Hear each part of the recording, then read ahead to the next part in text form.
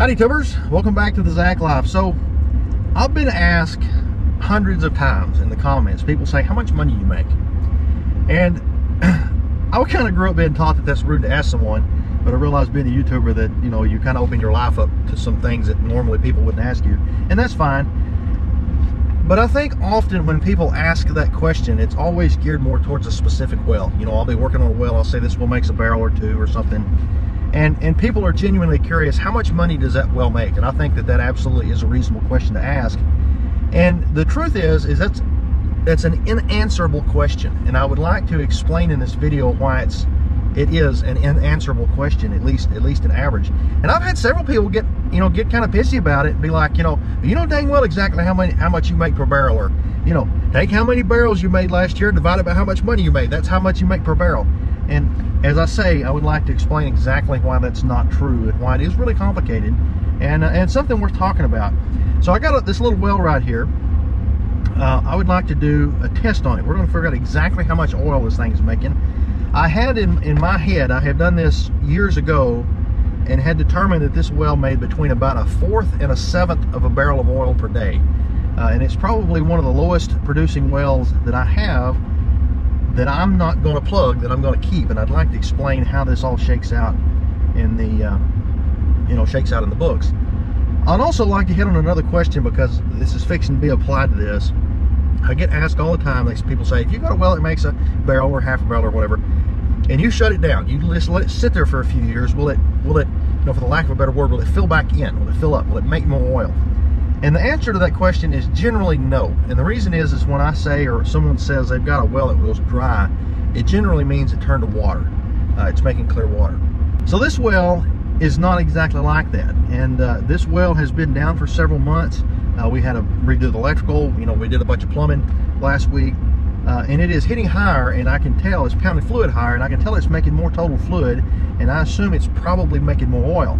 Now with my SCADA system that I got running out here, I promise we're going to get to, but those videos are going to be hard and difficult and a pain in the butt to make. It looked like that I picked up almost a half a barrel per day over the last about 10 days, 4/10 or something like that. My system is not super accurate, and I wouldn't expect, even if that is just simply an anomaly in the daily production. But that being said, this well is going to be making more oil today than it normally does. In a few months, if we come back, I have a feeling that it'll probably be back to 1/4 to 1/7, 1 to 1.5 barrels per week. So here we got a little 18 American running probably 5 strokes a minute. Okay, so I got a long nipple and a 90 screwed in here. And what I'm going to do is start a stopwatch, open this valve, and shut this one. Now we're going to go set the pickup for 10 minutes and let it fill this bucket up, and we're going to time how long it takes it to make 5 gallons. So in the meanwhile, while it's filling this bucket up, I've got this crack pipe looking contraption, and we're going to stick this in here and fill this up out of the well. So I'm often asked too, people say, hey, do you have any wells that make gas, or why don't you have the backside tied in? The wells that we have around here make virtually no gas, and you can see what's coming out the tube in here. This is less gassy than a Coca-Cola for sure. We just produce very little gas. I'm not sure how good you can see here, but right here is the oil water contact line. This is water, this is oil. If we measure this, we've got about 2 1/4 inches of oil on top of this water. Remember that number. Let's dump this back in here for our keep our timer timing. So quite a few years ago, when I bought that thing to check oil cuts, I did some mathematical calculations and came up with about 2/3 of an inch of oil, and the top of that is equal to 1% of its total volume. So if we take 2.25 inches divided by 0.66, that gives us 3.4% oil cut. So this well is making 3.4% oil and 96.6% water. It's sitting quiet there. I'm gonna call it, we're gonna say 11 1/4 minutes for 5 gallons of fluid.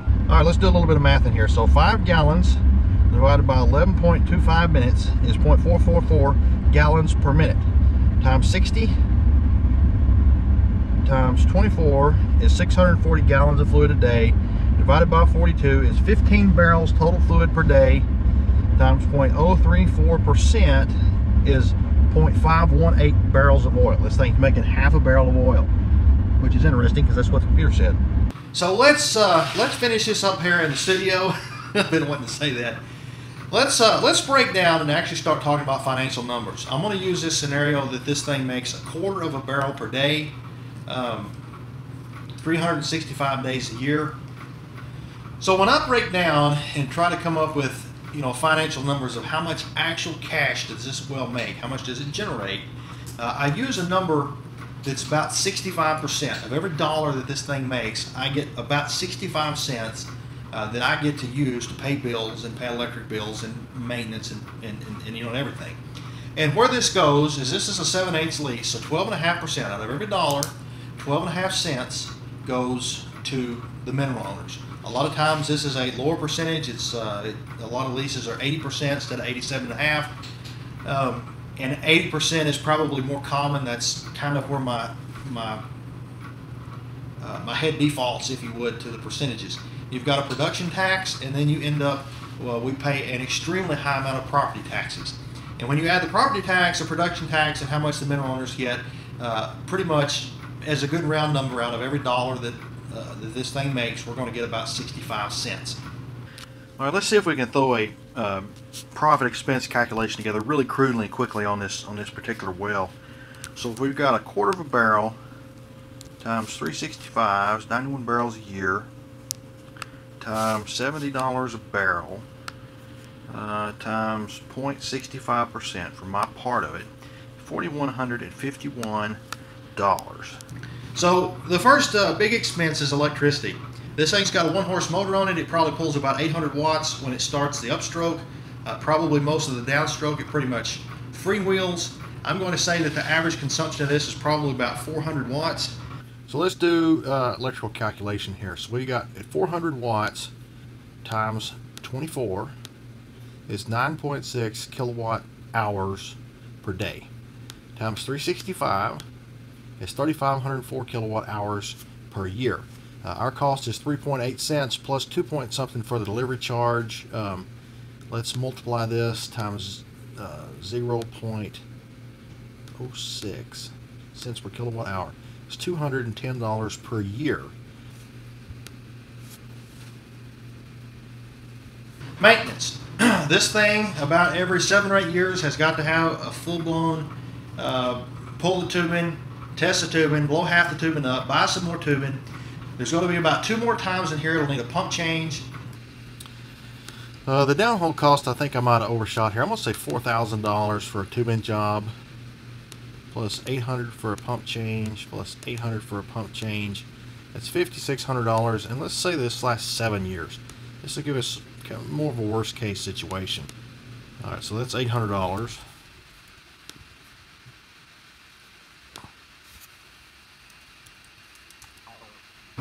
Now, along with these expenses, I'm going to add another $500 per year for other total maintenance.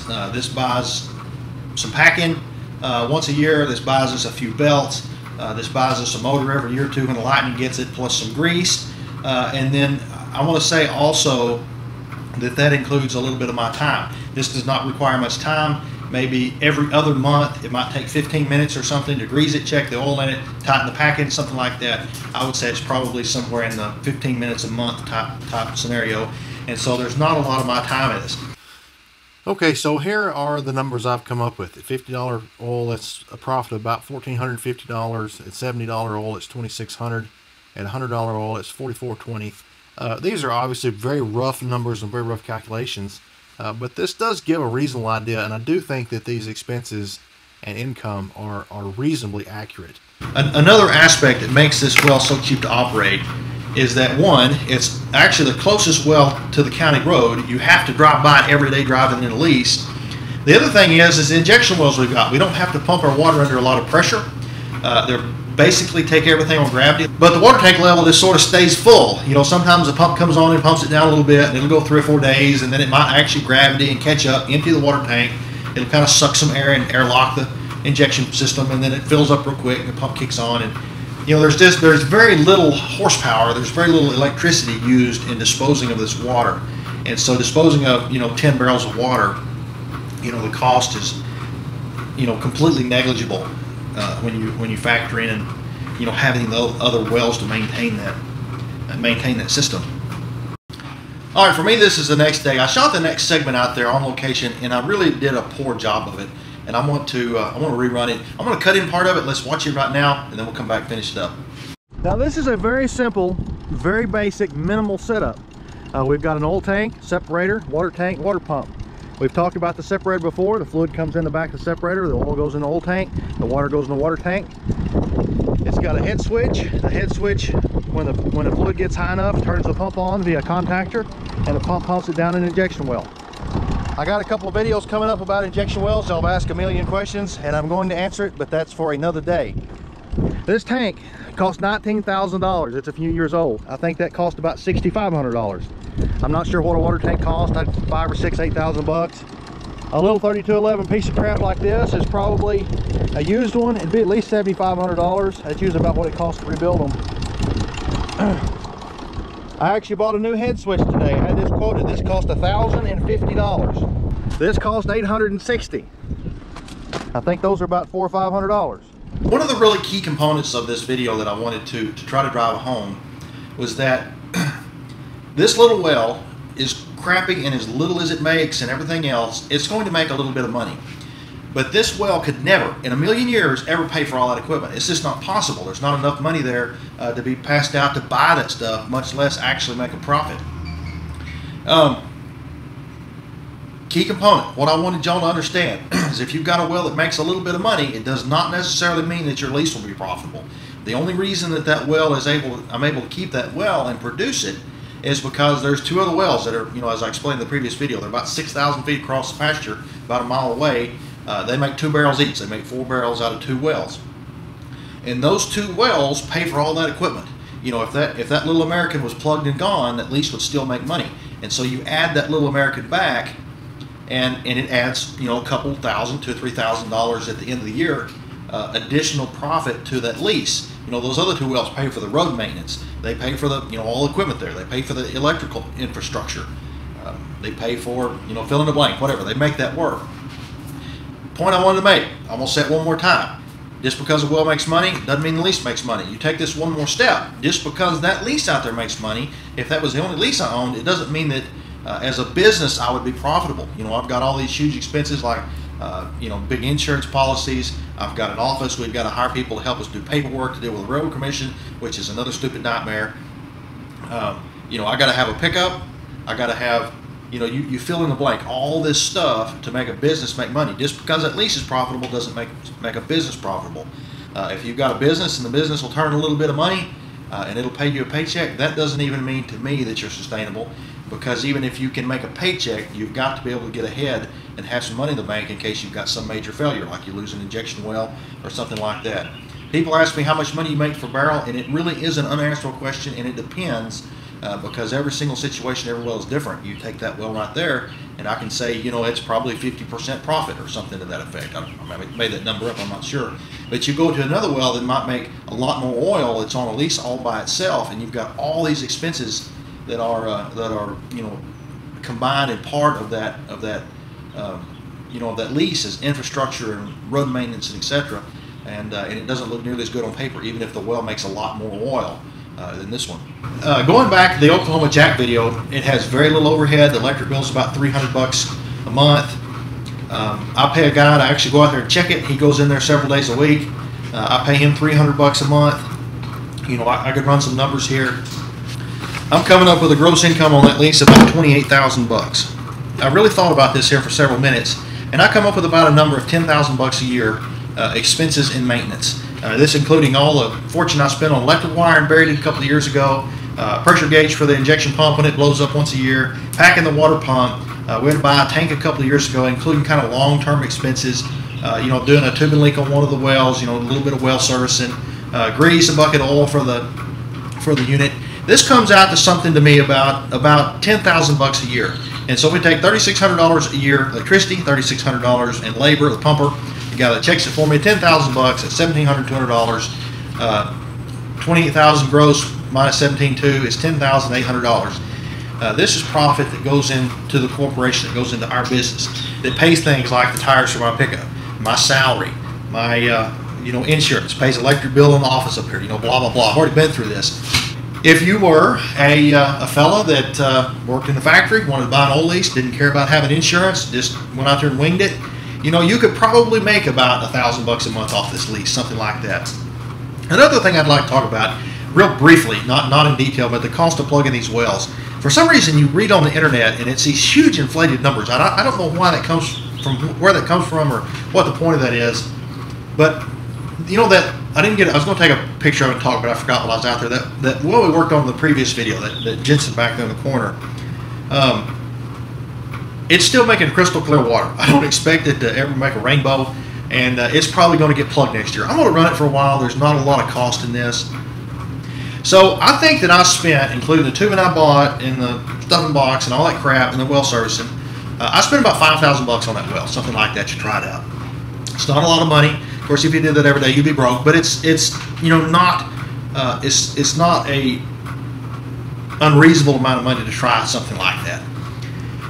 So when I go to plug this thing, I've already spent $5,000 on it. The cost of the well servicing to pull everything out of it probably is going to run about $1,000 to come out there and pull the rods, pull the pump, pull the tubing, the stuffing box, the new connections I put on it. All that stuff is still just as valuable as when I bought it to me. Now, you couldn't sell it for that, but to me it's worth not having to buy another one. It still has all of its value that I paid for it, and it'll be used elsewhere.